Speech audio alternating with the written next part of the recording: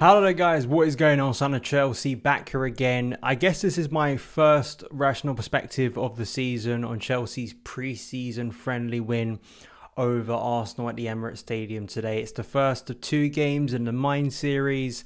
Of course, we're playing Spurs on a Wednesday evening at Stamford Bridge. Going to be at that game. The first time I've been back to the bridge since I think Feb 2020. So very excited for that. But this game in particular, I was impressed by, a bit like the Bournemouth game that I didn't review on the channel because I was on holiday.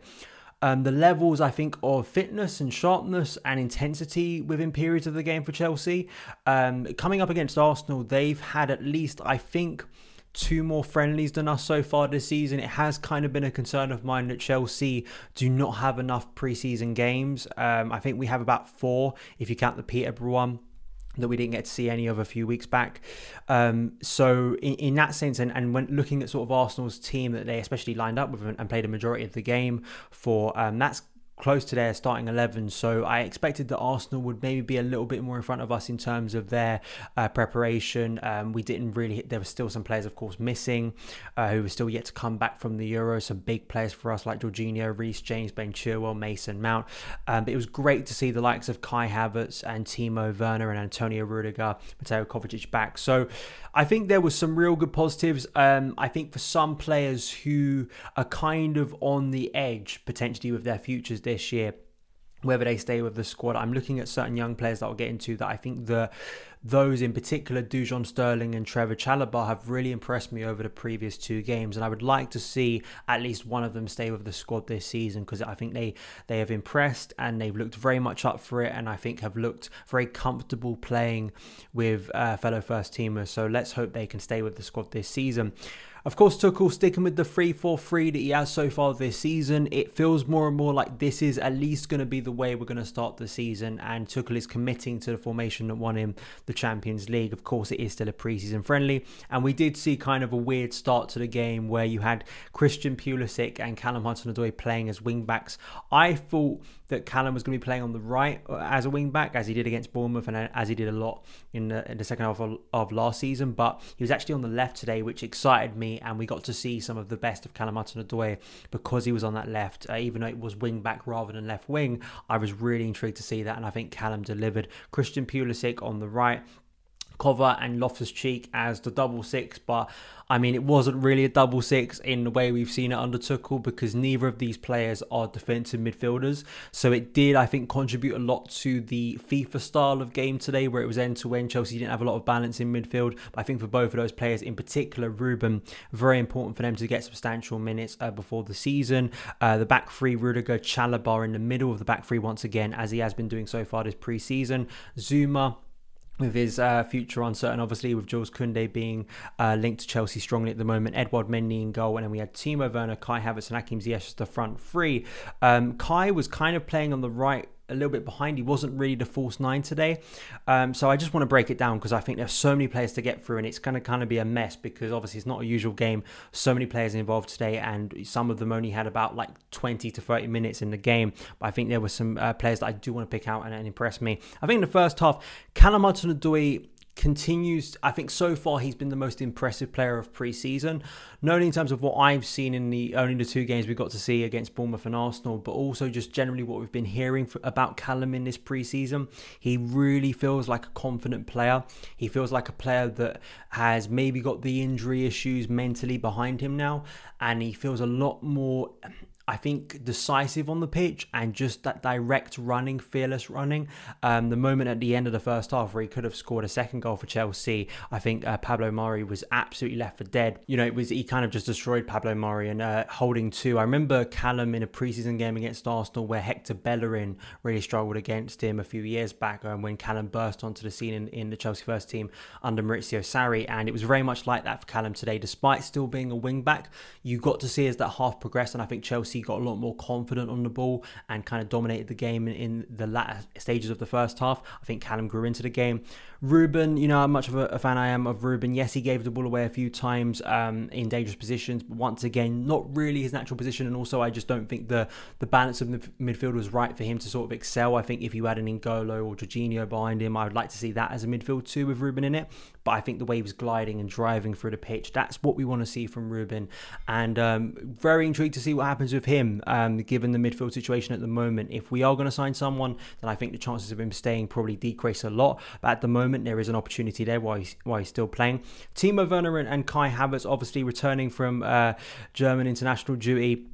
We saw, of course, Kai Havertz's brilliant finish today, and Kai very much picking up where he left off, not only in Porto, but also against England at the Euros, where I thought he was Germany's best player in that game. Simply wonderful. And the finish, the first touch, and as well the finish was just absolutely sublime. And at the moment, I mean, I'm putting a lot of money on Kai being the number 9, or at least one of the main attackers, because unless we sign a new striker, Kai is going to be a massive player. Whether we do or not, he's going to be a massive player. And you saw the confidence in him once again. And it's why there's so much excitement that maybe all that tension and uncertainty and just adapting to a new country and a new league is behind him now. That Champions League goal is going to give him so much confidence now. And that finish was simply sublime. It was. And it was great to see from Werner playing it through to him, because he messed up a similar chance a few minutes earlier, so it was great for him to get that assist as well. He was making runs in behind Arsenal. Arsenal were playing a suicidal high line against Kai and Timo, and in particular I want to give praise to Ziyech, who I think played more, I think, than Werner and Kai. Only got about 45 minutes, same with Rudiger and Cover. But Hakim Ziyech today, overall his performance was really, really good.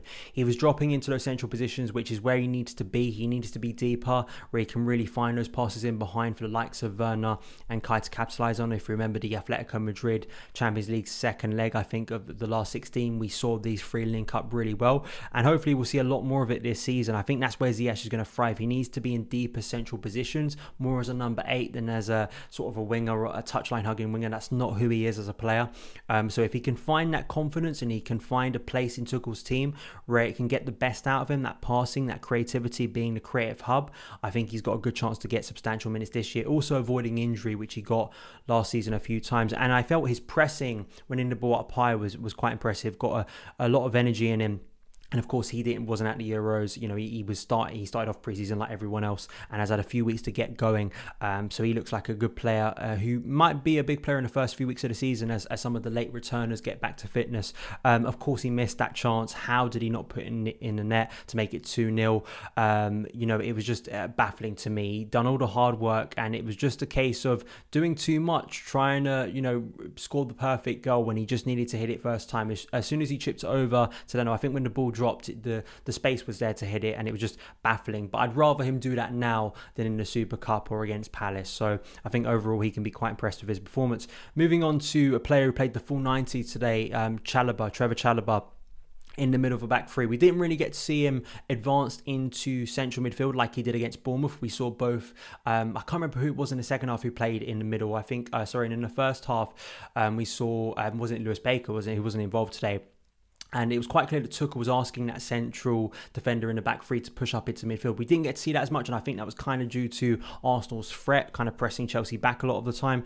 But I think that overall Chalobah looks so comfortable, composed. He's had a good loan last season in France, and he can even play as a DM as well. I think the versatility in Trevor's game, I think, is going to give him a great chance to stay with the first team squad this season. And I'm going to say similar, just to pair it up here with Dujon Sterling, who came on later in the second half, made an amazing tackle in the second half. And once again, him in the back three alongside Chalobah, I think both of these players, in particular Dujon Sterling, I'd maybe put above Chalobah just in terms of realistic chances to stay, because of all the rumours this summer about a right-sided player, Hakimi, Adama Traore. I think that Dujon Sterling, because he can play as right wing back but also fill in at right centre back, I I would give the edge to Dujon Sterling, but I think both of these players have, in the 2 games I've seen against Bournemouth and Arsenal, have really impressed me. I think they've really taken the opportunity, and maybe they could get some more minutes under Tuchel this season if they stay.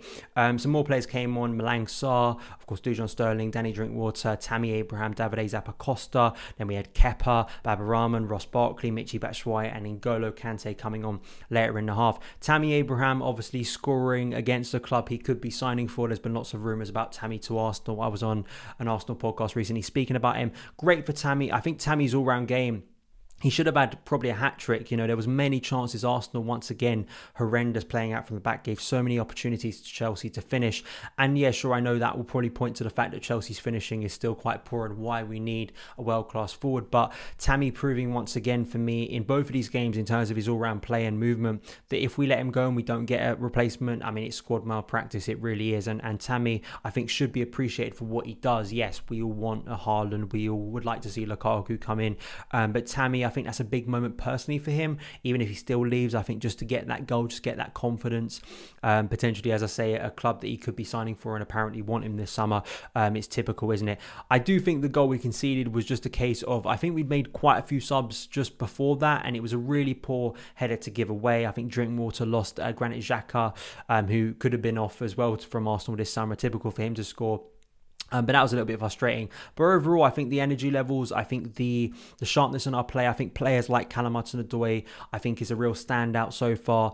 And I think Hakim Ziyech too. 2 players who maybe had a question mark over their heads this summer, but I think have really taken the opportunity to be in front of the likes of Timo Werner, Kai Havertz, and of course Mason Mount coming back later to potentially be in that starting 11 in the Super Cup. Andreas Christensen and Dave, I think, are back now. Whether they'll feature on Wednesday against Tottenham, we'll have to wait and see. And after that, there's no other preseason friendlies scheduled, though they did move this open training session, and there may be another preseason friendly that they could quickly schedule for next weekend, which I think would be good before the Super Cup, just to get another game in. Potentially those late returners can get some minutes before we play that Super Cup game, because I think more friendlies this summer, the better for the squad. But I think brilliant to see Kai Havertz scoring.